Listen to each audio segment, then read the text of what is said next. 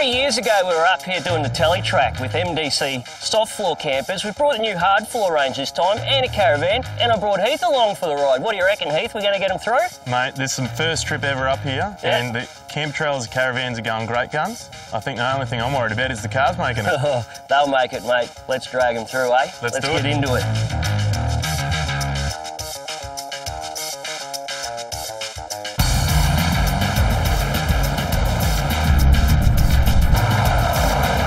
Well, that might have been easy, but it's not going to be that easy pulling a trailer. Let's see what happens.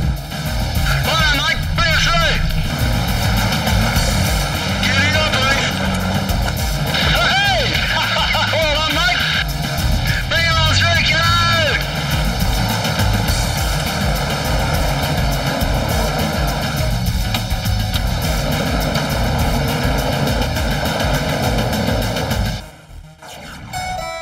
Bloody Cape York. For 40 years I've been coming to this incredible part of Queensland, and you know what? I reckon I'll be coming back again for the next 40. It's a special place for me and a special part of our country because, well, you get all the best bits of our Australia all in the one place. The sprawling cattle stations of the outback, the lush greenery of the tropics, water everywhere, and don't get me started on the beaches. But we're not going to see any of it if we don't get out of this mess. You've joined us right in the middle of Palm Creek, the very first crossing on the legendary old Telegraph track. Just grab hold of that, Heath. We're heading from here all the way to the tip of Cape York, testing out a few of Market Direct Campers' latest release trailers in the process. It's a big ask, but we've got the right crew for the job. Young Tyler's from the MDC workshop. He's here to see how his handiwork holds up on the track. Heath's also from MDC. It's the first time in the Cape for both these boys. I reckon they're in for a baptism of fire this week. Everybody clear of the road. My mate Kenno's done a heap of driving up this way, but this time he's brought the whole house with him. An MDC XT10 off-road caravan. Nice job, mate. Lovely. Oh, well done.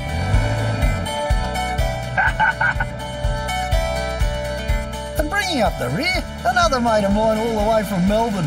It's All-Purpose Al. He earned the nickname because he's good at just about everything. Just the kind of bloke you want on a trip like this. Hey guys, I remember my first trip up the Cape, you know, up to the top. It was 1975, I was a lot younger, I was a scruffy young bloke too. And there wasn't anywhere near as much traffic. But I'll tell you what, since then, this place has just developed an absolute cult following. Yeah, it's definitely a bucket list thing, John, and the Teletrack throws everything at you. It's your first time up here, is it, Heath? Mate, this is a bucket list, a dream come true, getting up here, get to the tip, and so far it's been red hot, awesome fun. You know what, I was just thinking, I was a scruffy young bloke back then, driving an ancient motorcycle, and here I am, a scruffy old bloke driving an ancient truck. Something's never changed.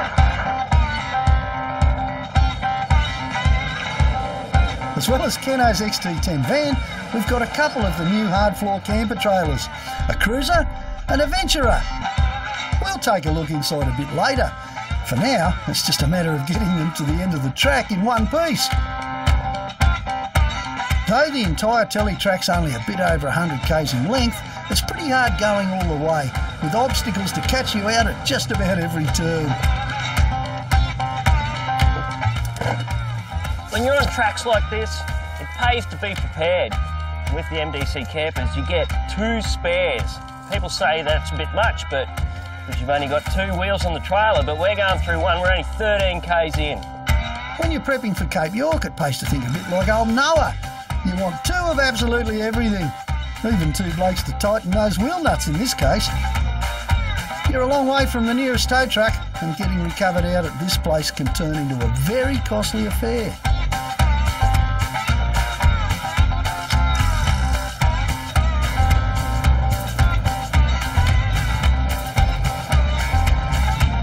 Nowhere better demonstrates the cult status of the Cape than some of the naming conventions.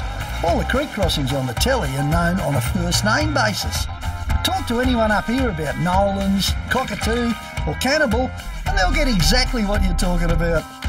But if there's one name just about every 4B owner's familiar with, it's Gunshot. As you can see, this crossing's claimed quite a few trophies over the years. This is the one that everybody fears. Over the years, this has cost me a right-hand CV, a back axle, a big radiator repair and an exhaust pipe. And you know what? There's only one way to deal with Gunshot. And that's carefully put the truck into gear, put on the rear e-locker, and back on out of here, baby. And take the chicken track, if you're clever. There's just too much distraction in that one for me. Most crossings on the telly have alternate routes, and the chicken tracks can be pretty tricky anyway, so you can have a bit of fun, but without breaking anything.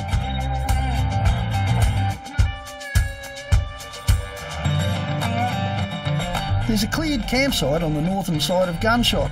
It's about as basic as they come, but we don't need much. The campers are packed with everything. Think of the best four-wheel driving you could do anywhere. You know, like a week's worth of sand and water crossings and rock climbs and sharp little dips and everything else you can do in a four-wheel drive, and then end it with some great camping every day. You know what? You get all of that on the Teletrack in one day. No wonder everybody wants to come up here. It's wonderful.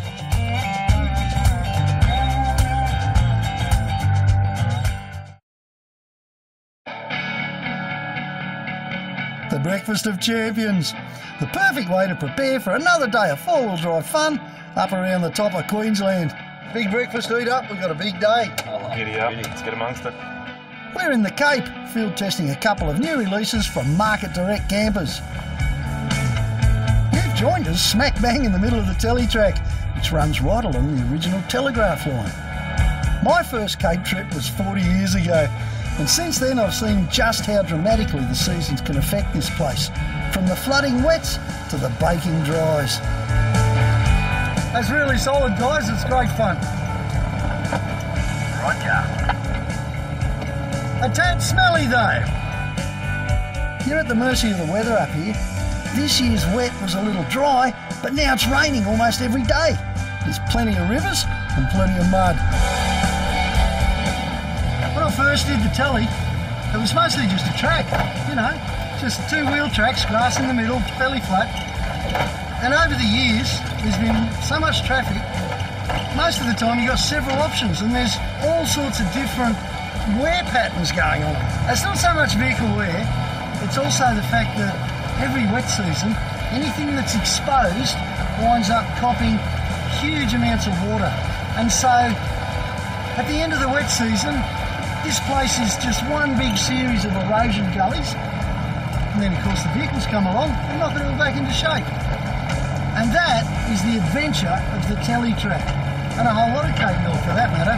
Depending on the time of year, you can dial in your own adventure, full on, or just a little bit more sedate.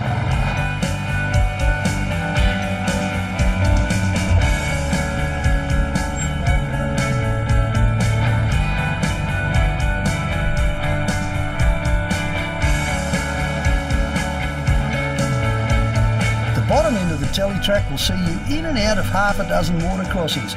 Most of these are just ankle deep, but there's a few that'll soak up to the sills. It's a situation where you want to be sure the water and dust sills on the vans are up to scratch. Not a problem for us.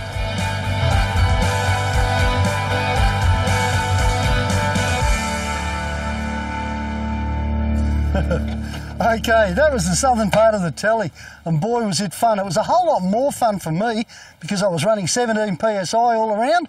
That kind of lets it float over the sand. But now we're going to duck out on the northern part. We're going to take the development road, and that's a whole lot faster for the next 70 k's. So I'm going to pump my tyres back up.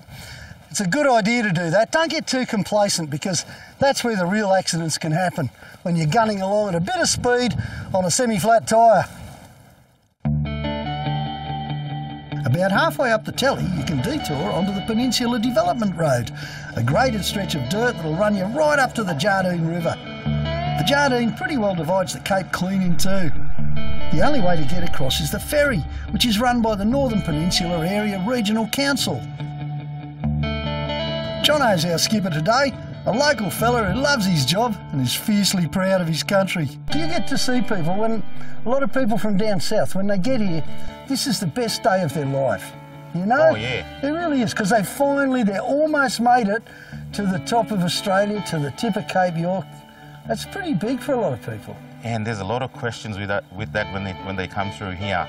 I mean, it's everything to do with where to go to and where's the best places. And then I said, well, you're in the best place already, and this is my office for the day. So, yeah, it's all good. It's not a bad office, is it? It's nice. There's a lot of people, you meet everyone. Jono, what's the weirdest thing you've ever seen come across the river? Well, when they organise this running from the Cape all the way down to Tasmania stuff, this one guy is going to run from here all the way down there, and I said, I couldn't even run from at the top down here to Jardine, mate. A return trip across the river will set you back about $100 for the car or $130 with a trailer. And given the only other option swimming these days, I reckon it's well worth it. We're pushing on to Loyalty Beach, a privately run campsite on the northwest coast of the Cape, where time just seems to stand still. What do you reckon, Heath? Mate, tell you what, I don't think we could find a more spectacular spot. Welcome to my favourite place at the top. I've been coming here for 20 years to Loyalty Beach, and it's never changed much because it never has to. Mate, this is magic. You're 20 years, this is my first, and I tell you what, how good are these islands all out here? And you know what the best news is? The 4-metre croc's been penned, so there'll be no 7:30 float past of the old croc. The big advantage of having the trailers with us this week is how quickly we can set up camp. The Venturer and the Cruiser have been designed with off-road camping trips in mind, just like this. They're both hardfloor campers, so it's all solid ground underfoot. They also have their own built-in kitchens and plenty of storage for all your gear, but the different layouts mean they can be utilised for very different purposes. Everyone is moving towards hardfloor camping trailers and loving them for a few simple things that they do. For example, the Venture over here, your Rearfold. You've got massive room, heaps of storage. It's great for a family because you can throw all your gear in there and get away. Then you can go away with something like the Cruiser over here. Now, the beauty of the Cruiser, forward fold. So it sits in the footprint of the trailer. The great thing also too for me, I love it, you set up like what we're doing here, nice and late. We've got table, chairs, inside, ready to rock and roll. We can sit, eat, drink, do what we need to do. So you could have mum, dad, 3 kids and then convert it to a dinner setup for a couple just that quick. Bang, like that. It's really that easy. A caravan or camper trailer site here at Loyalty Beach will set you back $32 for the night. Cheap as chips, really. And speaking of tucker, you can also get a good feed at the restaurant.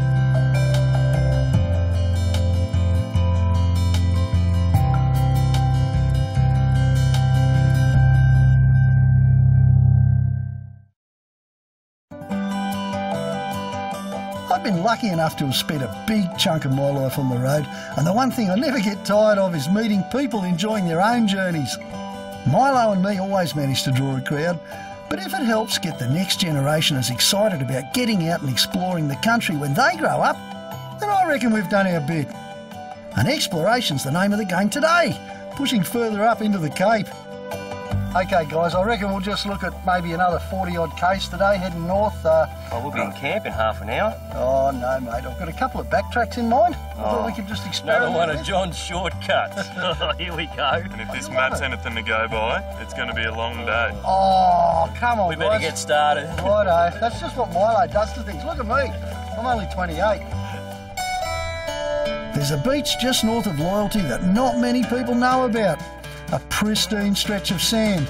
Well, except for a couple of old rust buckets that blew up in a storm. Ha! At least there's something up here that's looking worse than Milo. I'll tell you what guys, I love Fraser, I love Morton, I love Stratty, but there's nothing quite like driving along the top of Australia on a deserted beach. This is awesome. It's only a short run before the track heads back inland, where you'll find a very well-placed freshwater underbody car wash. They think of absolutely everything up here. But then I suppose you need to be ready for just about anything up here. Of course, it wouldn't be a proper shortcut if it was the easiest way from point A to point B. Now would it? Did you hear that sloshy noise? You know what that is? That's about 6 inches of water that came into Milo. She sloshed in, and now it'll slosh right out again with a bit of luck. Deep water with soft, silty sand. Pretty typical of the creeks up around the tip, and it's all part of the fun, really. Last time I came through here in my leaf-sprung truck, I got hung up exactly the same way, and it's caused by a big hump underneath the water that's been pushed in by coil spring trucks. Now I know that because there was an 80 series coil spring truck that came through easily after I got stuck last time, and this time around I think that's what's going to happen with the patrol. I think Heath will be okay, but we'll see. Alright, here we go. Giddy up, Heath!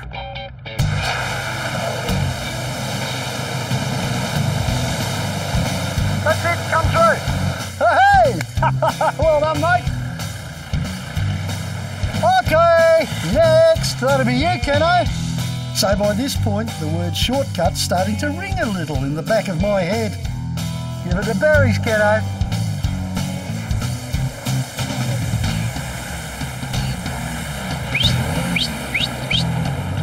That's it, mate. I don't think she's going anywhere. Clear of the road. Go, mate. First gear low range, nice and slow. Don't pick it up. Beautiful. Turn that way a bit, Kenno.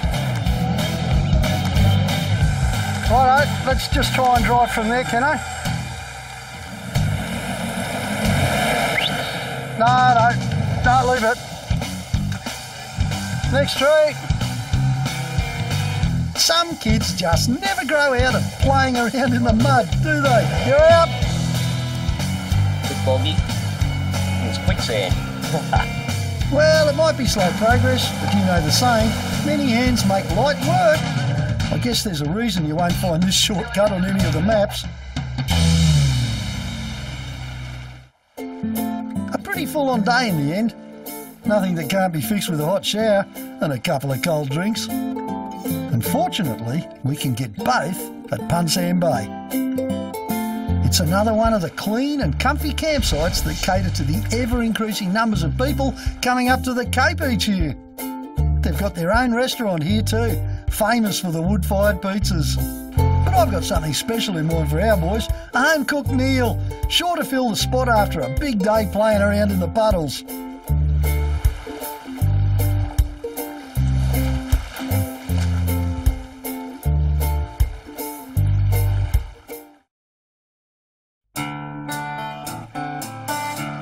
Not a bad way to finish another incredible day in Cape York. We're at Punsam Bay, the most northern campsite in the country, just a couple of k's south of the tip. How was that, eh? What a glorious sunset. That was just incredible. Look, we've got a whole bunch of guys here. We're all hungry. We want something tasty.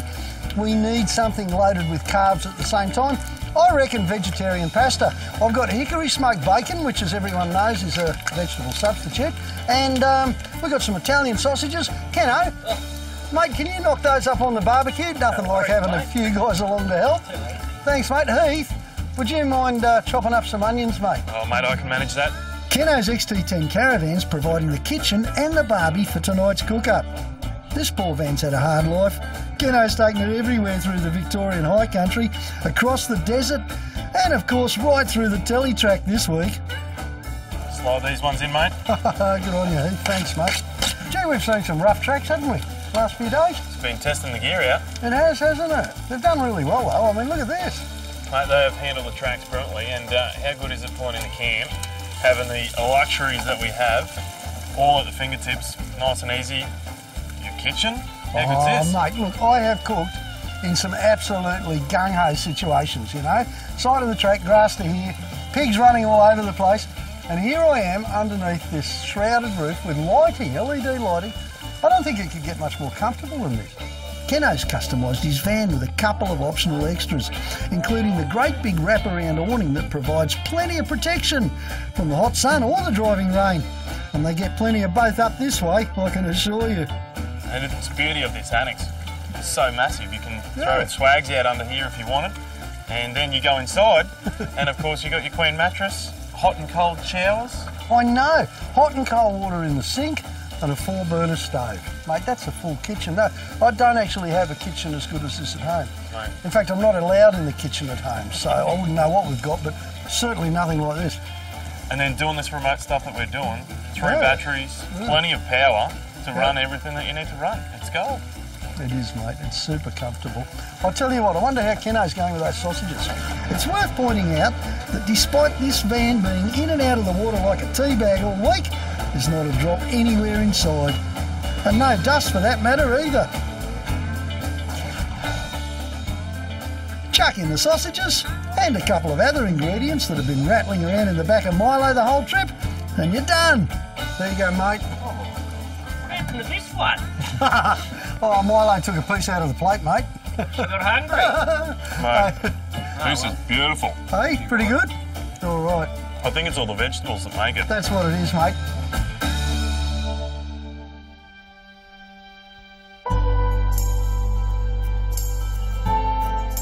The beauty of basing yourself at Punsand is that you're only about 15 minutes from the tip itself. The last leg of the journey requires you to actually leg it over a hill and down to where the very top of Queensland sinks into the sea.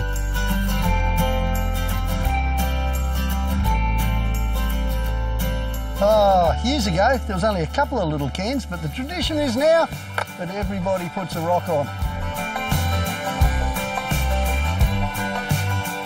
It's the end of our journey and the end of a pilgrimage for plenty of people who make the trek up this way from all over Queensland and all over Australia for that matter.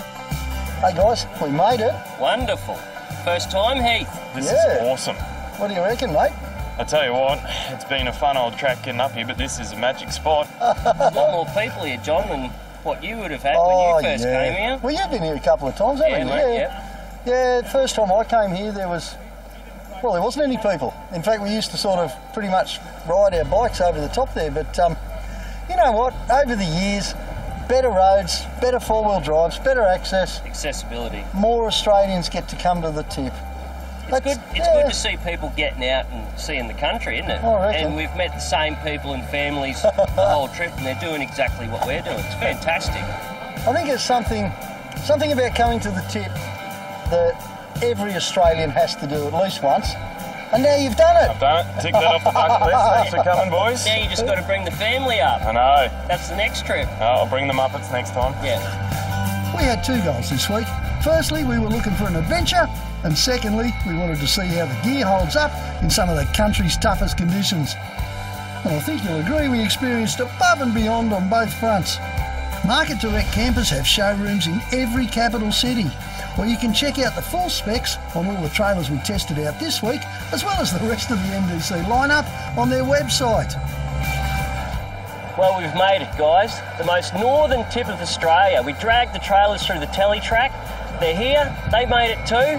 Broke a few cars, but we fixed those. The trailers have not missed a beat. Congratulations, Heath. You're here. Thanks, mate. It has been an unreal adventure so far. Those trailers, dead set. I wasn't worried about the trailers, mate. I was worried about your Nissan. But it surprised me, mate. Congratulations. Thanks, mate. And I also looked after you, mate, bringing the caravan. You did. I've been very comfortable. It's been wonderful. Air conditioning, the whole lot. Been cooking on it. It's been fantastic. Great breakfast. John's done a great job. Mate, brilliant. Now we just got to find another track to drag them trailers home. We're not going the development road. We're going to go the long way. Hopefully we see you out there on the tracks, eh?